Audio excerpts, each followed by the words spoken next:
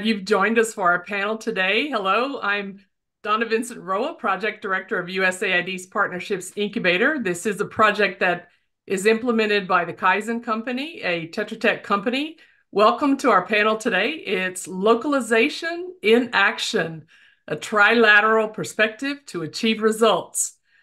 Today's discussion is focused on exploring effective localization through the voices of different stakeholders: USAID, an implementing partner, and a local partner. We'll be hearing from colleagues today on the Partnerships Incubator, USAID staff, and our local partner from USAID's Boresha Jami Health Project. Now, the Partnerships Incubator is a USAID project set up under the New Partnerships Initiative nearly 5 years ago as a pilot for the agency. Now, based on our unique framework, our origin, and our partnership with the agency on its localization efforts, the incubator has acquired a set of fascinating best practices on localization. Today, we're going to explore and showcase examples of operationalizing localization and achieving results for and with local and non-traditional partners. Now I'd like to give our panelists a chance to introduce themselves. Brandon, would you kick us off? Well, thank you, Donna, and hello, everyone. It's a pleasure to be here today. I'm Brandon Sitzman, Deputy Project Director and Technical Director for the Partnerships Incubator. Bienvenida, Jolie. Muchas gracias, Donna. Buenos días. Hi, everyone. My name is Yolanda Martinez. I work for USAID El Salvador and Central America and Mexico Regional Mission. We're here in the heart of the Americas in Central America, so delighted to be with you. Thank you. Habari, Dr. Solomon. Thank you very much, Donna. I'm happy to be here today. My name is Dr. Solomon Herrera. I work with USAID Barasa Jami, a project that was the prime is Jaramogi Oginga Odinga University of Science and Technology in Kenya, Western region of Kenya. Thank you. It's great to have all of you here with us. And Brandon, I'm going to put you on the hot seat first. I'll start with you with two related questions. The first one is, what does the incubator do to meet the agency's mandate for localization? And the related question is, how has the incubator been a strategic force in helping the agency operationalize localization? Great. Thanks, Donna. It really is great to be here today as part of today's event. Before I respond to the question about what we've done to support USAID's localization mandate, I think it's important to set the stage a little bit. I believe there are two reasons that we've been able to support USAID so successfully in their vision for localization. First, from the very beginning, we've had the complete trust of the agency. What I mean by that is thanks to the very strong relationships with the champions and ambassadors of localization within USAID, the ones that have given us the freedom and also a mandate to innovate, the incubator's way of working and delivering services has created and informed the expectations of our government counterparts. The second item, and as you and I have often said, Donna, talent is everywhere, but opportunity is not. That's just as true for the local and non-traditional partners that we've sought to support as it is for our own team. So as when we were staffing up the incubator, we wanted to ensure that everyone on our team received opportunities to contribute and to have their voices heard. And I believe that this intentionality that we put in place really helped establish remarkable team dynamics that led to the success of the incubator. So during this, our final year, we even flipped the script a bit, and we have some of our more junior colleagues leading really critical engagements with USAID and partners, while the senior staff has taken more of a support function. The goal, of course, in all of this work, in the approach we've taken, is to support the next generation of development professionals in all that we do. So that's a little background. So with all of those systems in place, what did we actually do with USAID and the partners? So localization isn't new. It's been an evolving concept for a long time. But in the last 20 years in particular, it's brought a really renewed focus on inclusivity of and the support for the local partners. While development often leaps forward, I believe, dramatically with technological breakthroughs, the fundamental progress is often slow and grinding and can only be made when people connect within a system to support each other, each person and organization playing a contributing role to the whole. So in that sense, for far too long, local organizations were not included in a very substantive way, and in some cases even excluded from that process.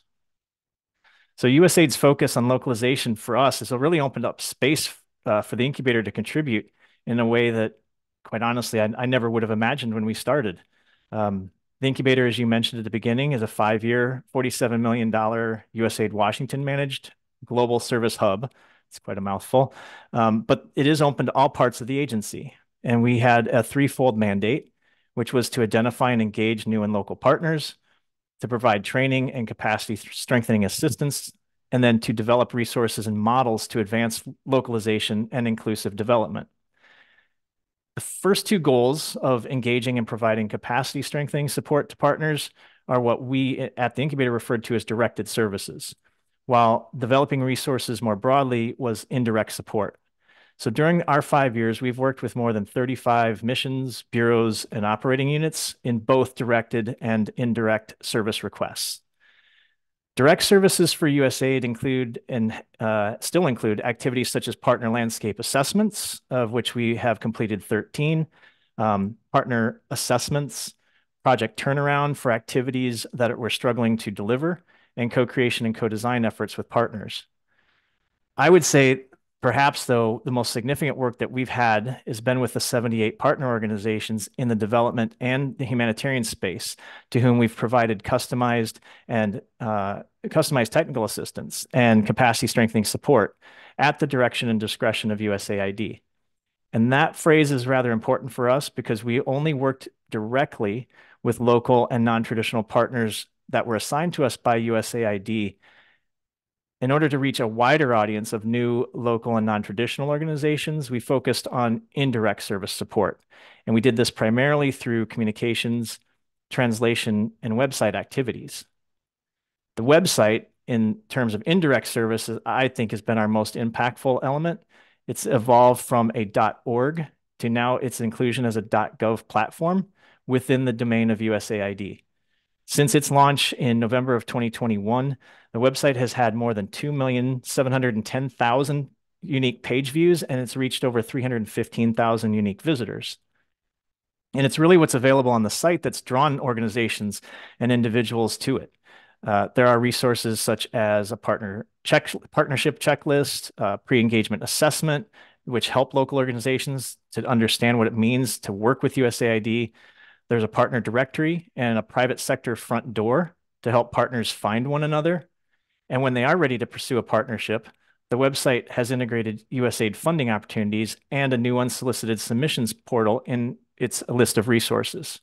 So personally, I think this is the biggest evolution for the website and the biggest impact for the incubator. And recently, we launched the platform itself in additional language other than English to include Spanish, French, and Arabic, which to me has been quite remarkable and to be part of that effort. So with all of these innovations in one place, I believe we've really delivered on USAID's effort to reach local audiences.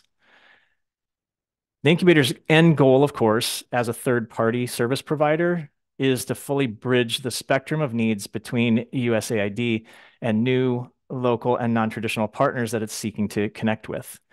We've done this by amplifying USAID's localization message and expanding the agency's capacity to work with partners.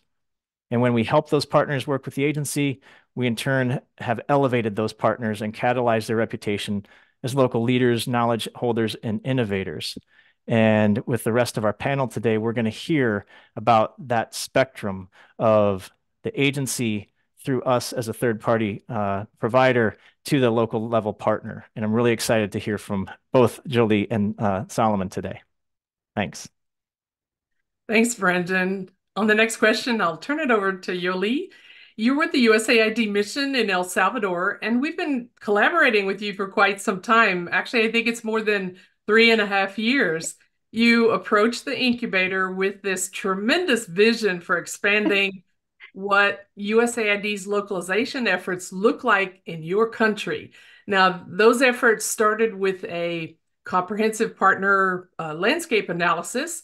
This is structured around your CDCS, that is the Missions Country Development Cooperation Strategy, and then the delivery of 2 public Spanish language webinars in support of your annual program statement issued by the mission. Now, after those were successfully delivered, you came back to us. You came back to the incubator with an even bolder and more innovative idea for supporting local organization. We were super excited because you envisioned directly engaging with a dozen current or potential local partners in long-term capacity strengthening. But you also envisioned reaching hundreds of other organizations that could also deliver outstanding development outcomes, whether through USAID or through other avenues.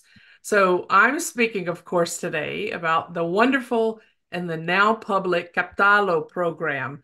So, Yoli, what were your objectives and what did you hope to achieve in terms of the localization outcomes through all of these activities? I think the mission was, like you said, very bold, and it empowered us to really think outside the box, not only to think outside the box, but to formulate task orders, which is what we did with you guys with Scopes of Works, that would allow us to do something sustainable and that would reach not only the local organizations of El Salvador, but throughout the region, as we're a bilateral mission, but we also have a regional operating unit. So in essence, you shared our story. We started seeing what the landscape was. Then we shared the opportunities we had. And when we shared the opportunities through our annual program statement, we had a lot of responses, but there was a gap. So when we engaged these 12 local organizations that you mentioned, they were in different levels. We had organizations that were ready to receive an award from us, organizations that had never worked with us, organizations that had already been a subcontractor or a subgrantee in one of our awards. So we had a very big variety. But that wasn't enough. We used to call that the inch wide, mile deep support, the 12 organizations. So when we went to Captalo, which in Spanish that is like catch it. If you speak Spanish, you would see it. So catch it is the word. Catch the idea, catch the funding, catch the attention of the donors, was what Captalo did. And that was what we were calling the mild, wide, inch deep approach. We wanted to make a road available for Spanish-speaking organizations to learn the basic about working with donors. Yes, working with USAID, but also broadening their vision to what it means to work with an international partner. So en Spanish, Captalo means Curso de Captación para el Avance y Creación de Alianzas para Organizaciones Locales. So it's a course that will foster and will create alliances not only among local organizations, but also with USAID and other donors. And I think we were able to reach over 30 organizations in our first cohort throughout El Salvador. And now we have people joining from South America, throughout Central America, from Mexico, who are taking this currently available resource in Spanish for organizations who have never worked with USAID.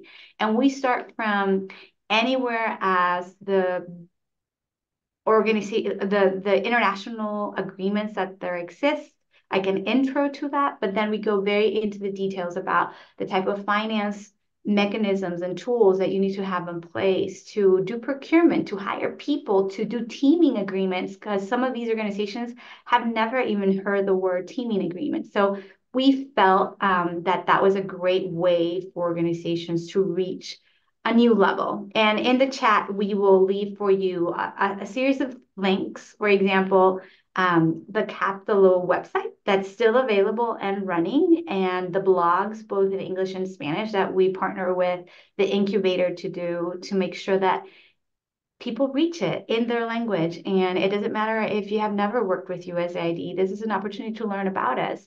And it was so successful that 2 of our local organizations that already have awards with us have showcased that as part of their resources to their new partners. So it's not only in workwithusaid.gov as a Spanish resource still available for people to reach, but it's also from local organizations being shared to other local organizations as a tool of like, this is what we need to know to start conversations with USAID.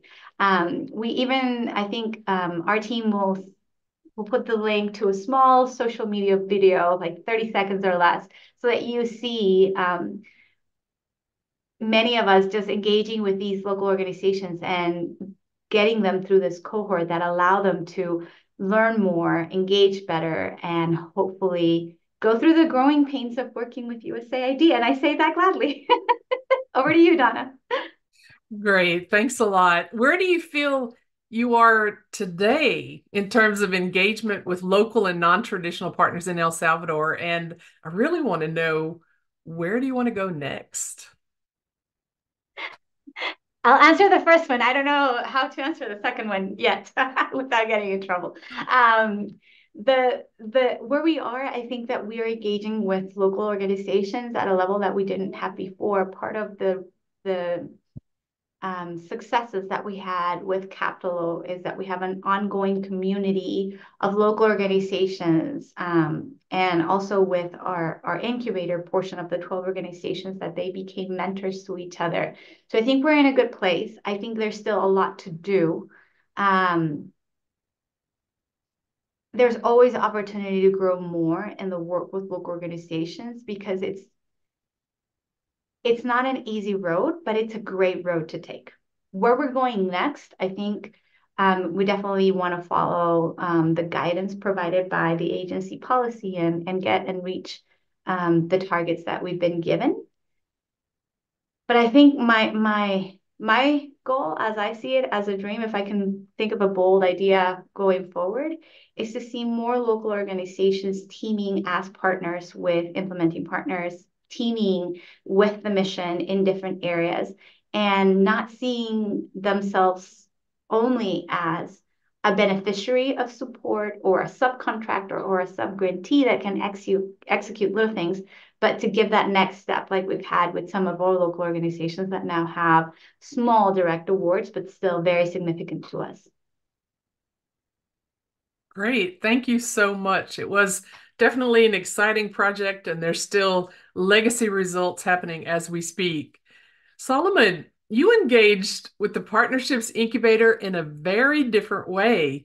USAID's Boresha Jami Hill Project had been awarded to the Jaramogi Oginga Odinga University of Science and Technology, also known as JUICed, as a first-time local partner with USAID Kenya.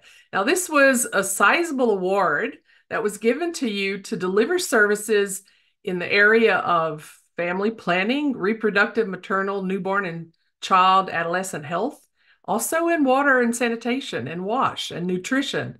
Now, you were brought on as an experienced chief of party and an expert in the field to be able to lead the work. Now, while there was never any doubt about the technical proficiency of your staff and their ability to deliver on the project goals, JUICed and UBJ did struggle with many of the administrative and reporting requirements that came with USAID funding. Now, USAID Kenya recognized the project's struggles, and they engaged the incubator to work with you to deliver support in 2 areas. The first was on relational dynamics within the project, and then the second was technical assistance to UBJ in developing relevant systems, procedures, and even policies for you to maintain compliance with your award. Now, what was your initial reaction when you found out that USAID Kenya had asked the incubator to provide you with support? Thank you very much, Donna, and it is a pleasure to be with the team this evening. It is evening here. My reaction was that of excitement. Excitement in the sense that we had been discussing this struggle for quite some time.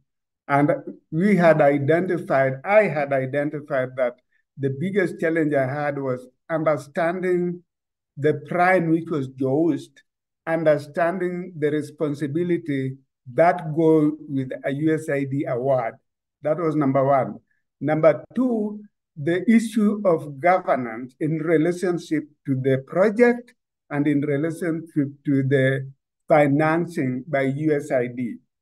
Number three, the other challenge was the relationship that then developed between USAID and the prime. Two things came up. Number one was that the prime, which was Joist, had its own way of governance system, managing other projects by other donors. That was number one. Number two, Joist did not understand the USAID requirements. And then number three, this project was awarded during the COVID period. So there was minimum interaction, physical interaction between the donor and the prime, which is Joist, in terms of capacity building, in terms of trying to understand what was expected of them and what they could understand the dynamics of how the prime Joist works under the statutes of the government, because it is a government public institution, and the difference between that and USAID, which is not our government, it's a US government, but the way of doing business, the way of working was totally different. So why was I excited about this? I was excited about this that I would have a neutral person who can probably help bridge the gap between the prime, which is Joist, and also USAID. That was number one. And then number three, in that drift, I was in the middle. And me and the program was in the middle. I knew, and I still know, what USAID wanted. I did not quite understand, because I hadn't worked in the public sector for a very long time. I didn't understand how, having been awarded that sizable amount of grant, the university could not understand how they can follow just the simple rules and the simple dynamics of what USAID wanted. And like you mentioned, it was a difficult nightmare trying to put in policies and guidelines and standard operation procedures, which were totally at variant with what the university follows. And I had a block. I couldn't get that to move.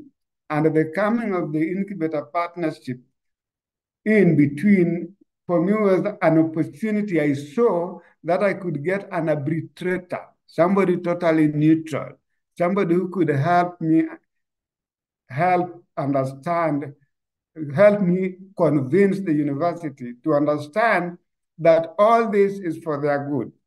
And luckily enough, when the incubator team came in, a few things they did which made a lot of sense to me. The first thing they did was to try and understand the dynamics of what is going on. Dynamics from the university side, dynamics from the program side, from the staff themselves, and also dynamics from USAID. This, I thought, was a very beautiful way of looking at it. They came with an open mind, just to try and understand, wait, hey guys, what has been going on? And once they understood that, and then with the vision of localization, and some of us had been prepared for that localization because USAID Kenya and East Africa started talking about it in 2018, when they started with the journey to self-reliance. And following immediately after the journey to self-reliance was localization. Why did localization come in? Localization, in my interpretation, having worked in that space for quite some time, was such that we can have a cohort of institutions and personnel who can run the programs, who can manage the programs, who can see the benefits, and can do it even without USAID having to be there every day. that to some of us was the most beautiful thing that happened.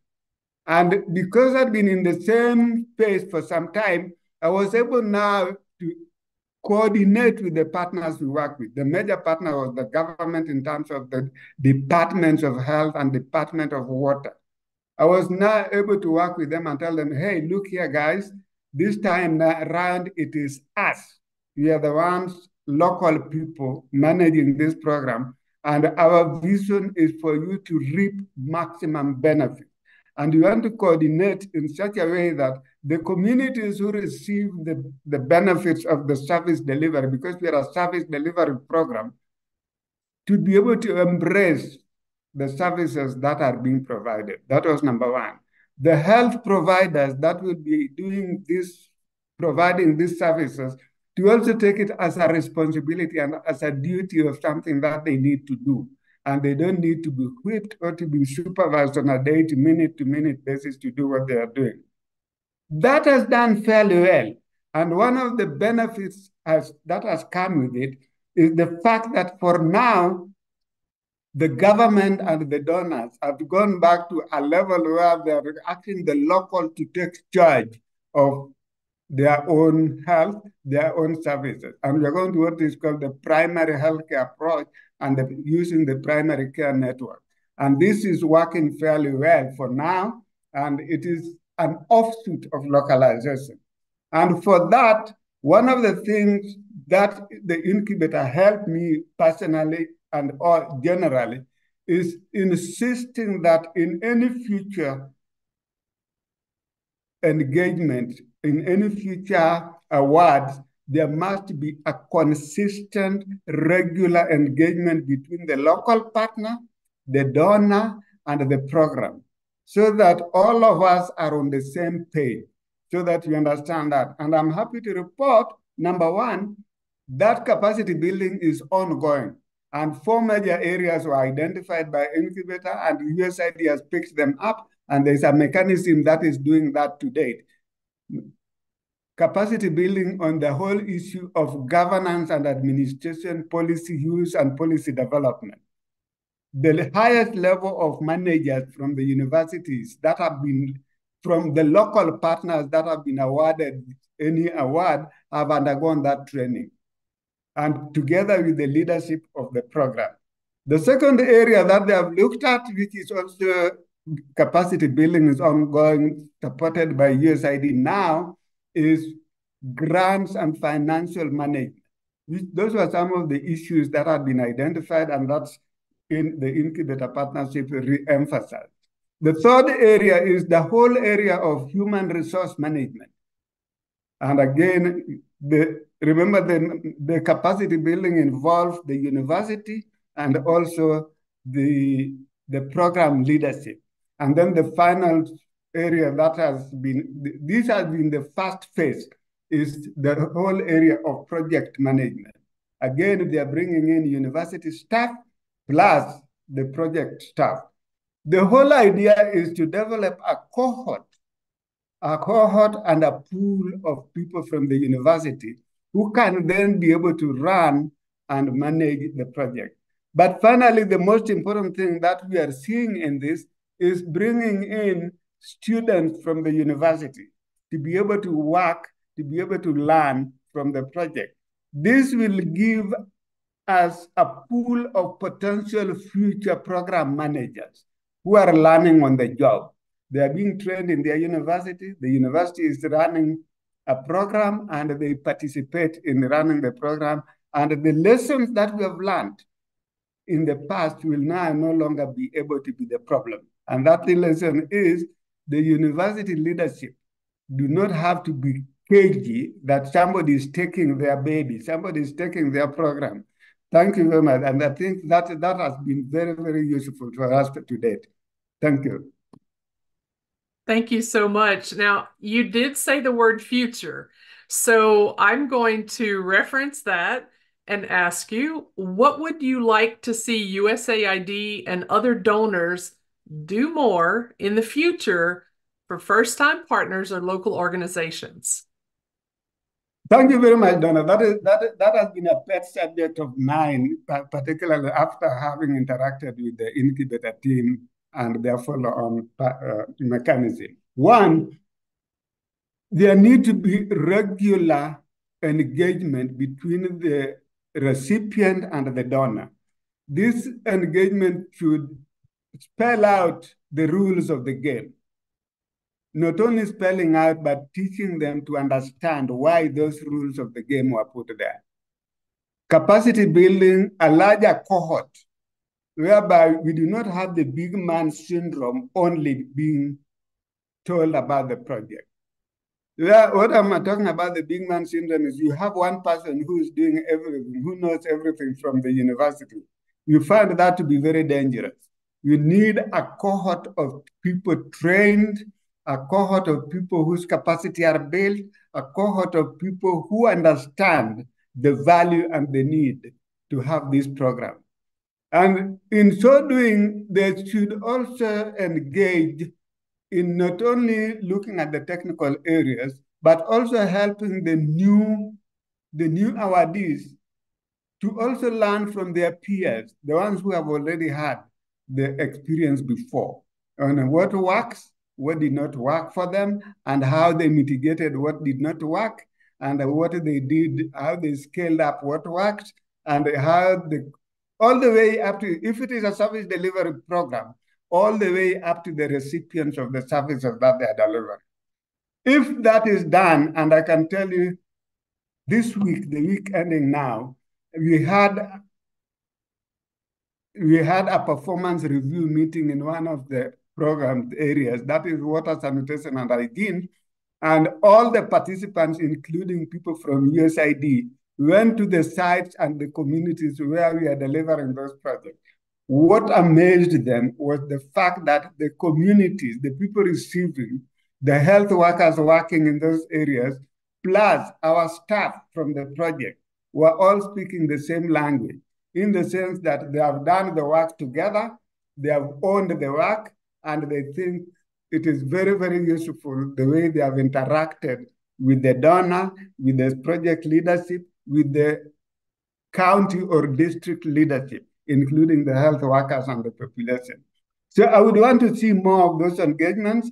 Any issues that are identified are corrected on the spot.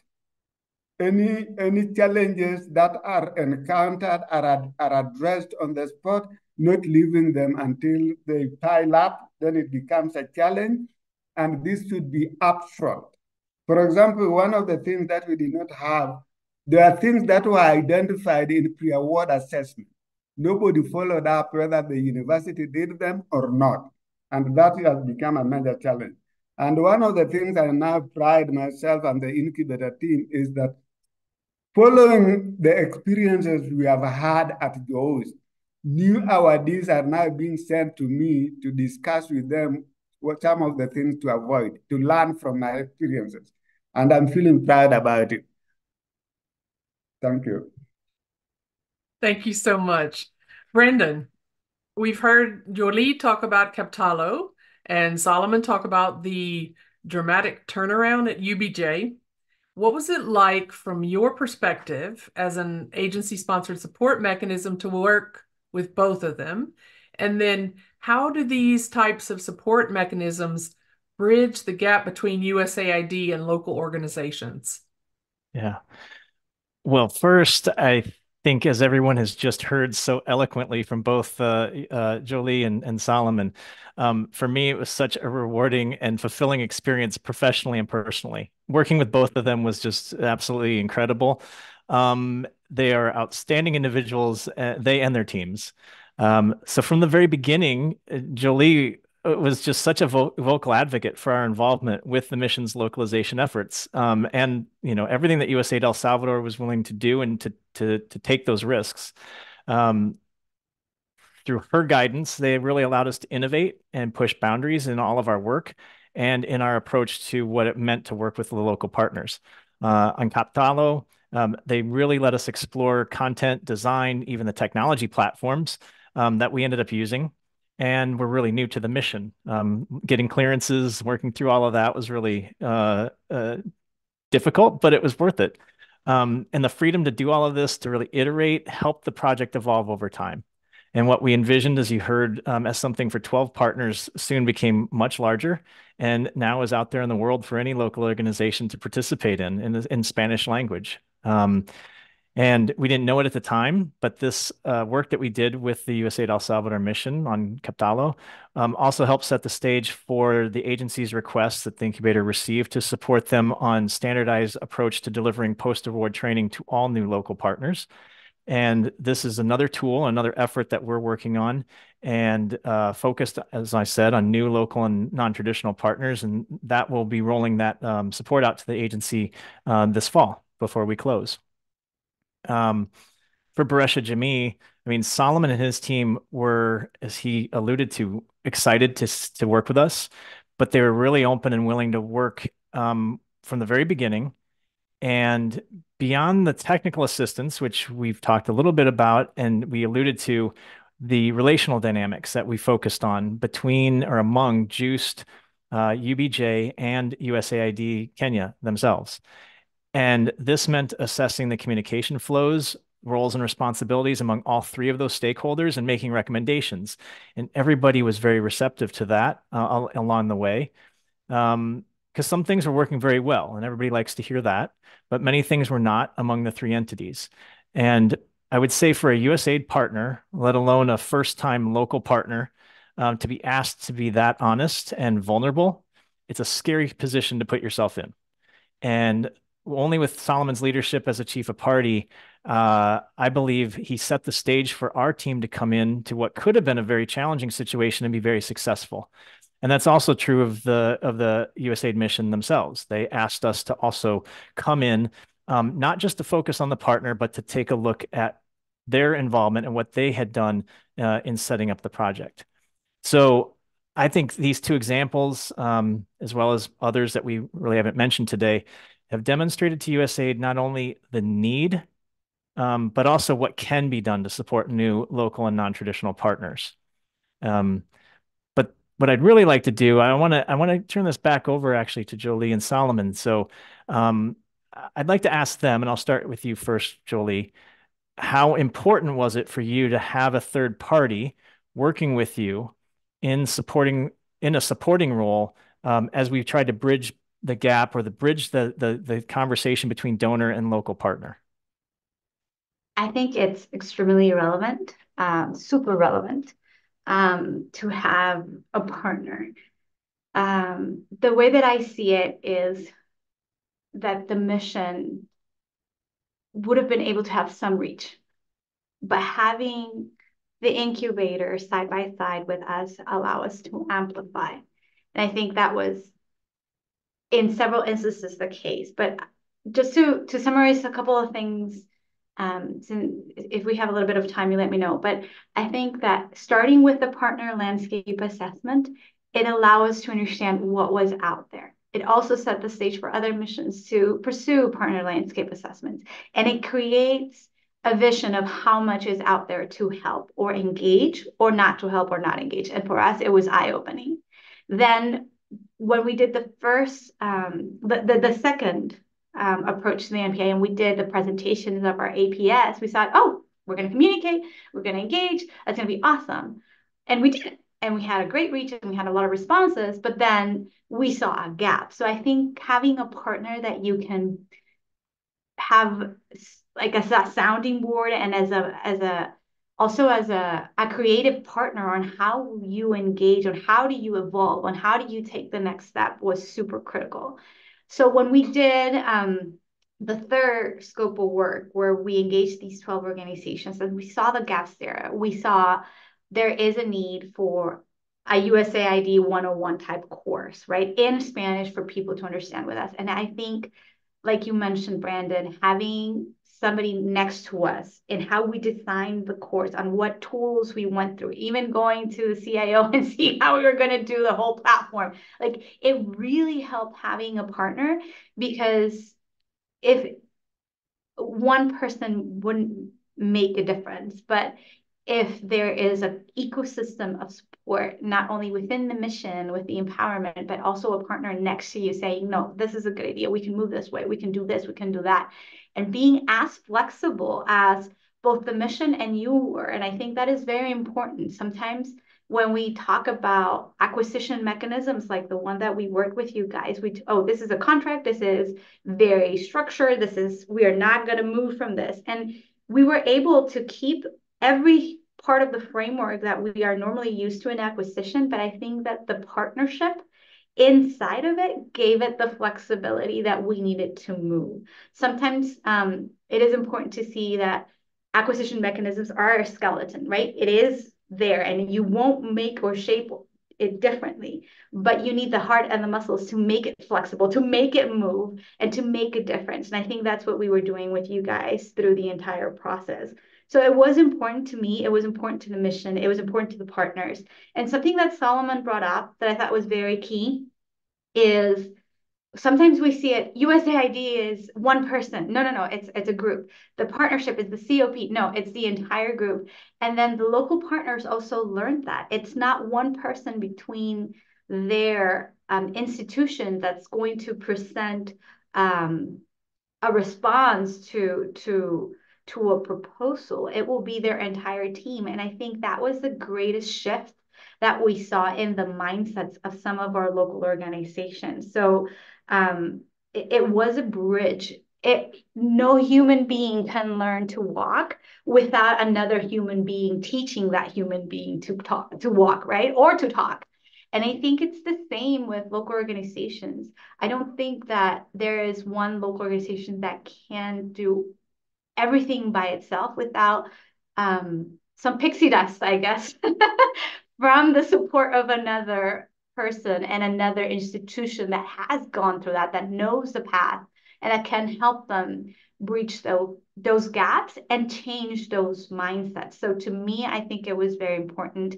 I do highlight that having a third party working with the mission and with the partner in a supporting role was important to bridge the gap.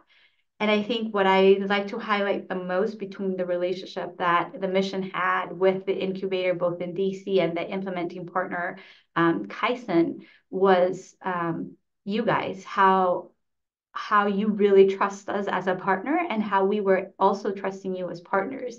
And the more that relationship is duplicated throughout, that trust relationship between the partner, DC, the mission, the local actors happens, the truer development that we will do. So I'm extremely thankful to everybody involved, both in DC and Washington, DC, in the incubator as a whole, the local team. You mentioned it at the beginning. We had some of the junior consultants at the end taking leadership roles that to me were fantastic because you were also empowering these local teammates to be full front and center in some of the decisions for design and implementation. And I thought that was wonderful. So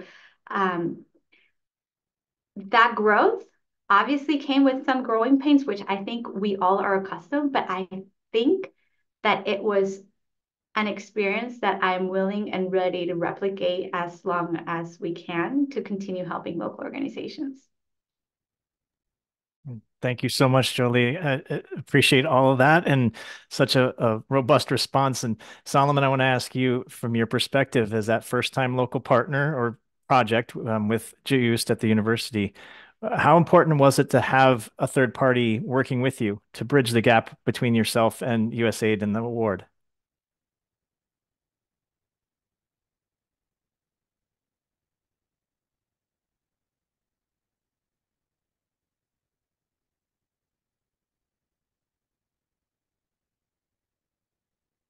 Did the question come through, Solomon? Were you able to hear the question? I'm curious about your perspective about having a third party. How important was it to help bridge that gap? Thank you very much, Brandon. One of the things that I must really appreciate is the fact that from the time you started engaging with the incubator partnership, there was an an air of relief in the sense that we are now more able to engage with the university more effectively at different levels. We started streamlining communication channels, which was a major challenge.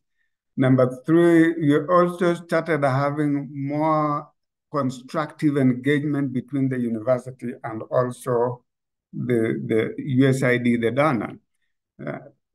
Following that, I've had to take a number of the USAID leadership to the university, something I was not able to do before. That has really, really been useful.